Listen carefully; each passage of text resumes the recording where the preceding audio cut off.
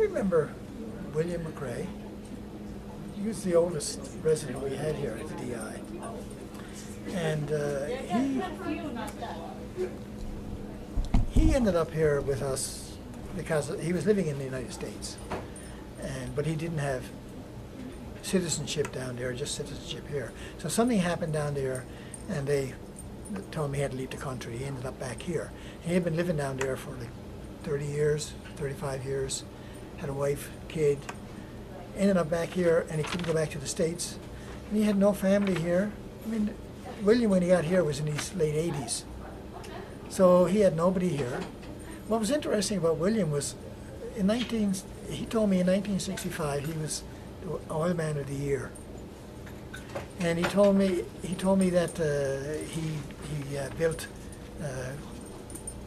nursing homes like the Glenmorgan one, and sold it. Built a building downtown, a high-rise building. So he was involved in a lot of things. He was a very interesting man to talk to. Now he used to come talk to me because I was downstairs at an office on the first floor. I was very accessible. And he used to come in and say, you know, I don't have a lot of things that I can talk about with the people upstairs. He said, I don't like watching a lot of television. You don't mind if I come down every once in a while and have a chat with you? Not at all, William. You can come down anytime you want. And of course, as he got older, the signs of being older or aged start showing up, because, you know, he'd have food on his coat. You know, his hair would be a mess, but it never bothered him. I guess he was well beyond that. And so he came to me one day and he said, you know, I used to go down to the racetrack a lot. He said, because my family had race horses, and we used to race the horses. He said, and one of our horses ran a record here in Calgary. And I couldn't tell you the name of the horse because I wasn't keeping that stuff in my memory. I was just listening to William and giving him an opportunity to share with me the things that were important in his life. So he asked me if I would take him down someday to the racetrack.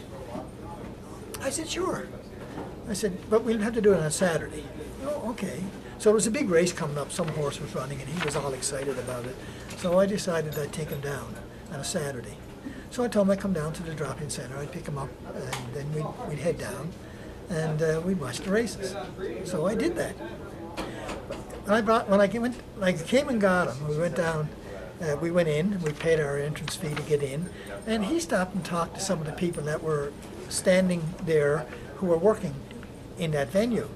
And he was telling him about his family having these horses that ran in here, and he told him, we used to own this certain horse that ran and the record. He said, you're that man? Well, the red carpet was out. Talk about being treated like royalty. Well, this man was a pretty good man in his day. You know, he was in the oil patch. He was responsible for, he told me, he was responsible for the mud that they now use to put down in the well to help bring the oil up and keep everything cool. And he used to buy wells that were already finished, because what he found out was there was wells out there that still had lots of oil or gas in them.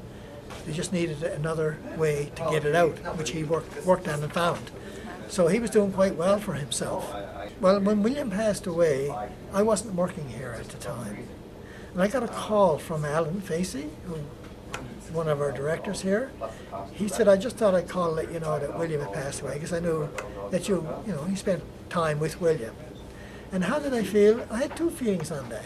One was a feeling of gladness, because William told me one time, he said, don't get to be 89. He said, it's too old. But on the other hand, I lost a friend.